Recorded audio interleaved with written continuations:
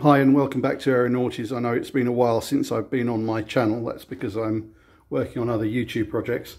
But this is my original 4G drone. I've not flown it for a while. Anyway, the reason why I'm coming back on here is just to say that I haven't abandoned this channel. I've just parked all the projects that I was working on. And also I'm very interested in anybody else is interested in collaborating on any of these projects. Please get in touch, because I could get them moving again if I can find people who are interested in Raspberry Pi programming and the configuration software side of things.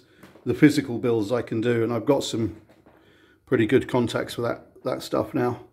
Anyway, the reason why I made this video was just to tell you that, but also because someone just contacted me who's recently done the whole 4G setup, and was kind enough to send me a list of the various steps. So I just thought I'd post this video now, and I'll put in the comments in the comments I'll put in the description how this chap got his 4G Raspberry Pi and the